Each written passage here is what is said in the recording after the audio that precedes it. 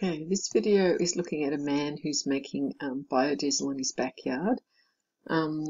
This is the reaction for biodiesel, and quick reminder, triglyceride oils, they have three carbons as a backbone for the glycerol, and then hanging off this long chains with ester bonds holding the long chains to the 3-carbon backbone.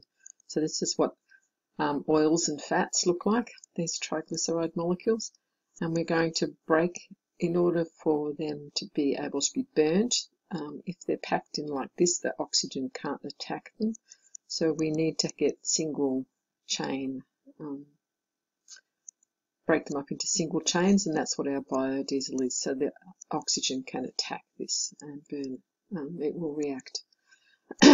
As well as producing the biodiesel, when your 3-carbon backbone is reacted with the methanol, we produce glycerol. So just a reminder, glycerol, because of the hydroxyl groups, is there's a polar, which means that it's soluble in water, and methanol's polar, so it's soluble in water, and potassium hydroxide is soluble in water. The biodiesel and the triglycerides aren't. Okay, so I'll show you the video. Okay, so he's got a whole lot of vegetable oil there, so waste vegetable oil after you've used it to fry things in or something. Cooking oil, I should say. So he's been collecting it for a while, and if you've cooked your fish and chips or anything in this oil, it'll be full of bits of potato and whatever. So obviously you can't have bits and pieces floating around in your fuel, so he's filtering it. So he's put a bag on here with tiny little holes, and to see all the large pieces of bits and pieces, he'll filter that out, so they'll get trapped, and then this will be free from particles. So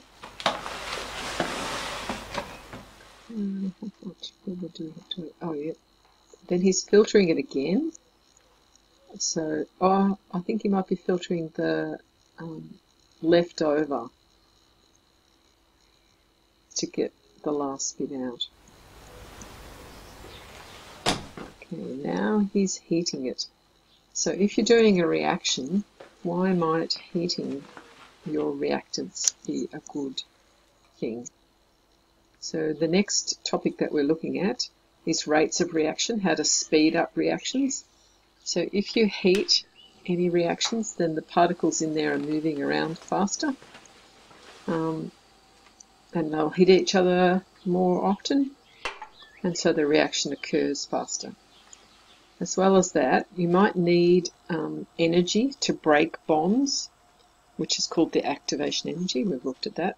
So if there's more heat, then you've got more energy around to break bonds to help the reaction happen.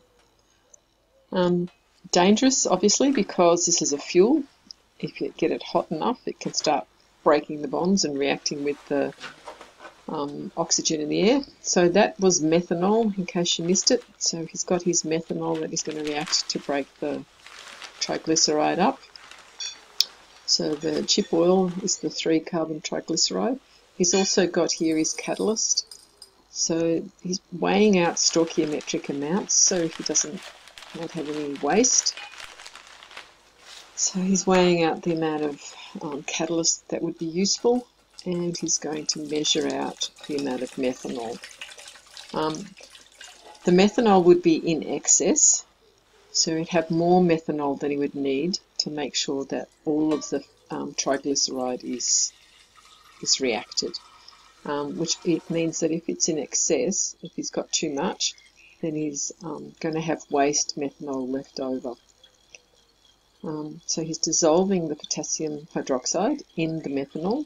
They're both they're both polar molecules. So, well, potassium hydroxide is an ionic compound that will dissolve in a polar solvent. So the methanol is the solvent in this case. Now he's going to get them to react in this container, so he's putting his measured amount of the triglyceride with the 3 carbon backbone, and we're going to break off those long chains and put the methyl group from the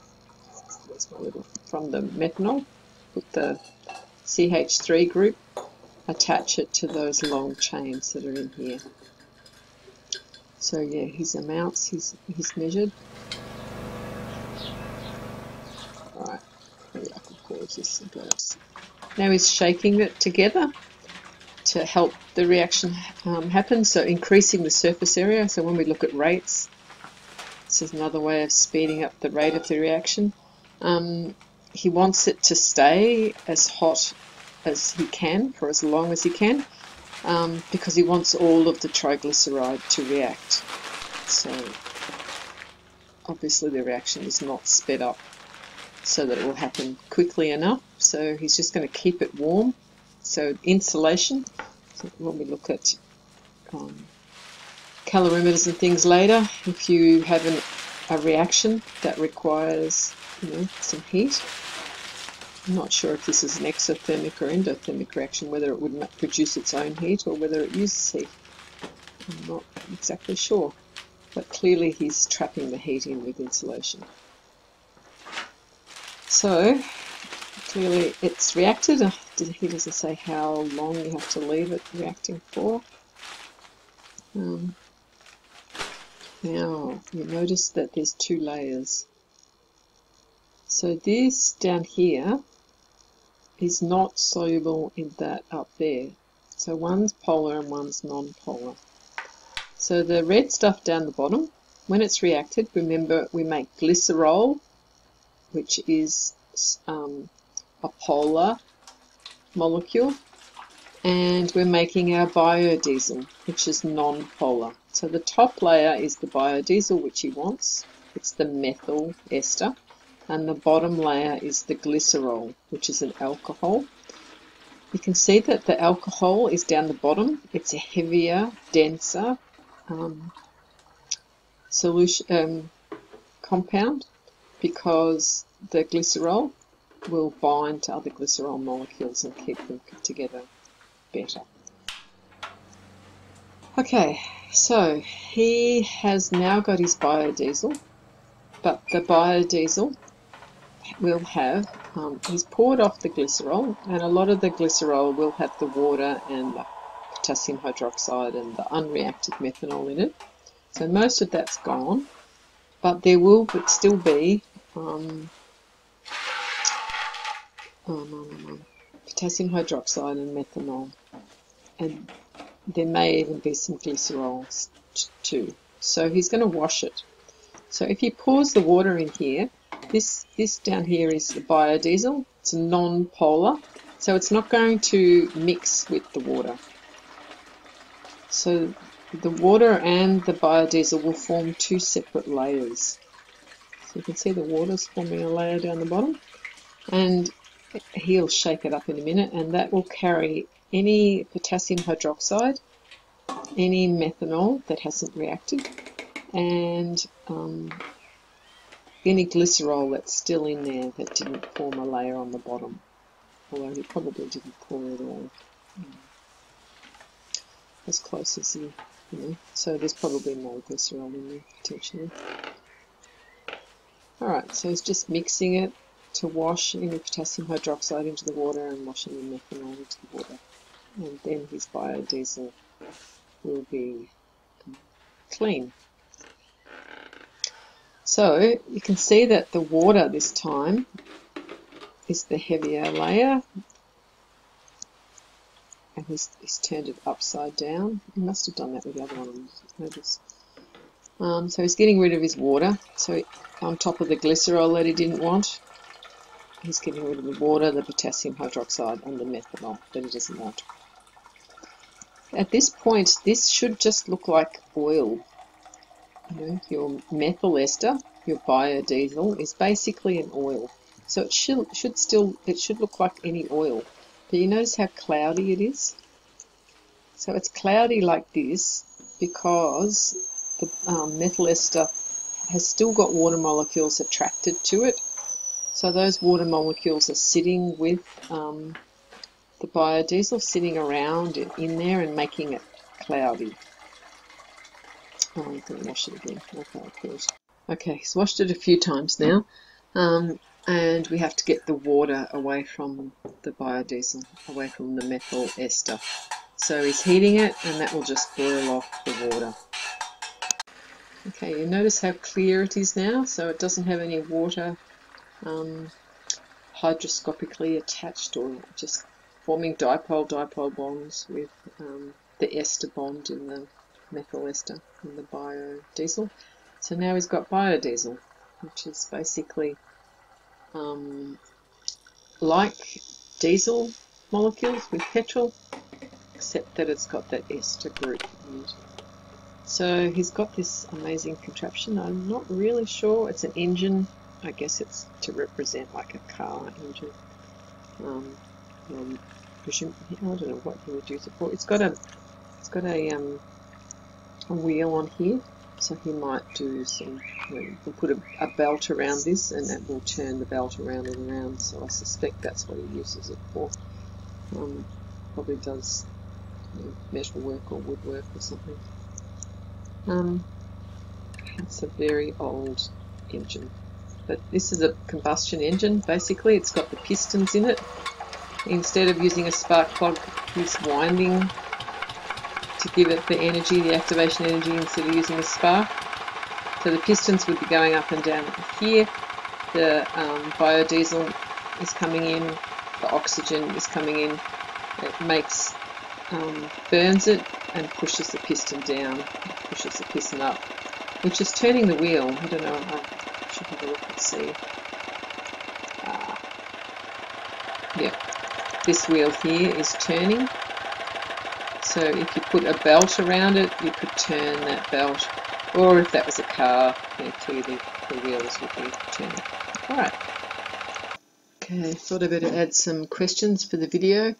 So just pause it, see if you can answer these, and then I'll play it in 5 seconds. Okay. So the red liquid on the bottom was glycerol, because it's, why was it there? Because glycerol has 2 hydroxyl groups, so it's highly polar, and it forms hydrogen bonds with itself, holding the molecules really closely together, so it makes a dense liquid which sinks to the bottom.